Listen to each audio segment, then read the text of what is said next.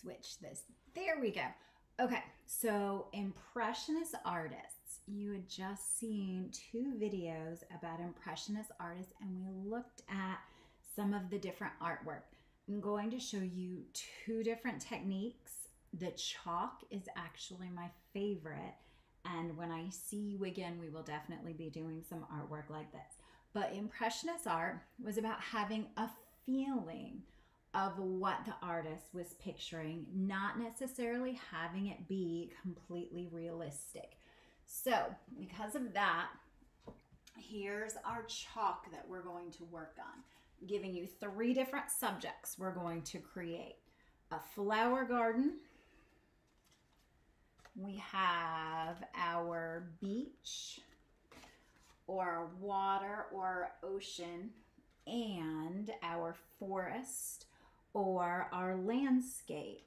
Now, most of these could work for more than one. It doesn't just have to be what you intended for it. And I'm going to tell you, once you start making these, you are going to make lots and lots of them. I'm going to do two different videos, one for each technique, so it's not all confusing and it's not all together. So we're going to start with the chalk. Now, you do not have to have artist chalk. You can do this with outside chalk that you would use to draw on the sidewalk. Now, sidewalk chalk is not going to give you as bright a color as the artist chalk is. If you really enjoy this and you wanted to, Walmart, Target, Michael's, craft stores, even the dollar store, sometimes you can find the artist chalk. So what we're going to do with it is we are actually going to scrape it into my pan with water. So I have not quite half of it filled with water. We just need enough. You can kind of see it ripple a little bit. We need enough that the chalk will sit on top because it's really, really teeny tiny pieces. Now here's the key. Let me think. I'm going to start with the beach or the waterscape or your seascape that we're going to do. So I'm going to use more of my blues. Now with my scissors, when I scrape them, I don't want to tip them that way like I'm cutting into it. That's going to make really, really big chunks and it's going to get caught. Same thing, I don't want to do it this way back towards me. I'm just going to slide it straight up and down or a little bit forward, right over the top. And you can see with a white paper underneath how that makes teeny, teeny, tiny pieces of chalk dust. And because they are so tiny, it sits right on the surface and it coats it. Now I'm not digging into it. You can see where it starts to get thinner in the center. We need to be careful about that. Now as we're making these, there are two different steps to this. The first part, we're going to look at how we're going to make the background. The background is going to be the base of our colors for our Impressionist art. After the base that has all of our colors is a little bit drier than when we first make it, since there's water involved with both of them, we are going to go over how to turn it into more of the artwork we want it to be. Let me think. If I'm doing water and some green, sometimes water is not quite just watercolor, is it? We have different colors that get mixed in.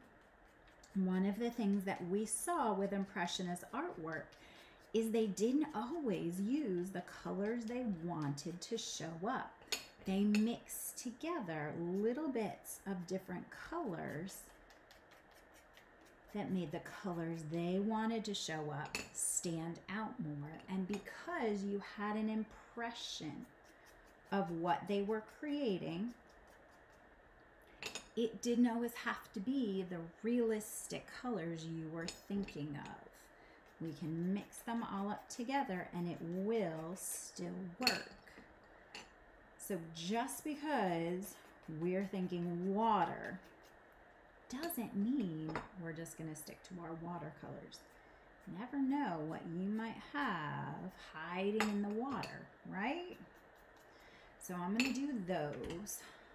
Have my apron on, wipe my chalk hands off. So here's how you're going to print it. We've done all those little shavings on top. I worked very fast. I've been doing it a long time. Take your time. This is when you're going to want to experiment with. Now, doing colors over the whole pan is a great idea.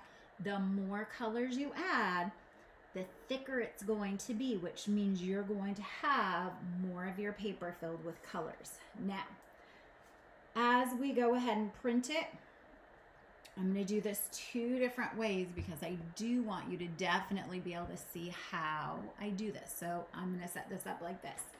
You can still see my pan where it's going, but you can see how I'm holding the paper now. So my paper clearly fits into the pan. I've cut it so I have plenty of room. I'm going to hold my 2 short sides the way it fits in. I'm going to curve them up so it's going to look like a U or a smiley face. The reason is if I drop it down flat, all those little air bubbles, it's not going to have color. We want color on the whole paper. So holding the U shape, we're going to put that in the water first and then drop it. And that will help make sure color is all over our paper. So this is where it's going to go. My U, I'm going to touch the water, put it down, and you can see, even if I happen to push it all the way down in, that's fine. I'm going to take the 2 ends, pull it straight out, and put it over on my table to dry.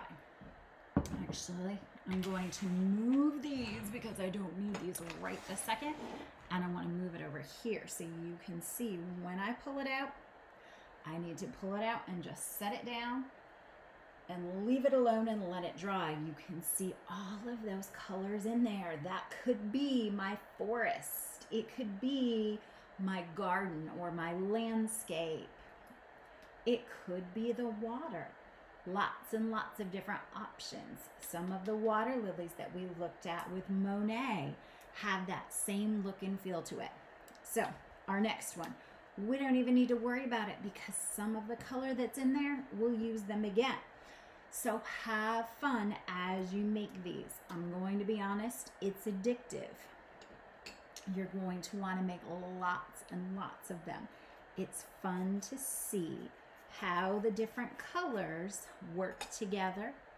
Be careful to hold it so you're getting just the edge, because remember, if we kind of cut away in the middle, or if I hold it at the very end, it will break when the chalk is wet. This does not work. So with bigger pieces, I'm not holding them at the end. I'm holding it closer to the top. And because I'm just scraping on the very top of it, I'm not worried about getting my finger. I'm just being very, very careful and very, very intentional about how I'm doing this. And again, I'm working much, much faster than you will because I've done this a lot. So as you're getting the hang of it, it's going to take you a while, and that is perfectly okay. I want you to take your time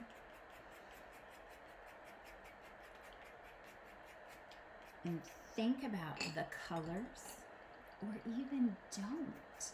It's really amazing how they will all work together. So even here, I'm going to do another one. 2 ends, make my U shape. I'm going to come down close, touch, drop, and pull it out. Now, when you first pull it out of the water, you're going to notice it looks like some of the colors run in streak. It's okay. That's where that extra color in the water is.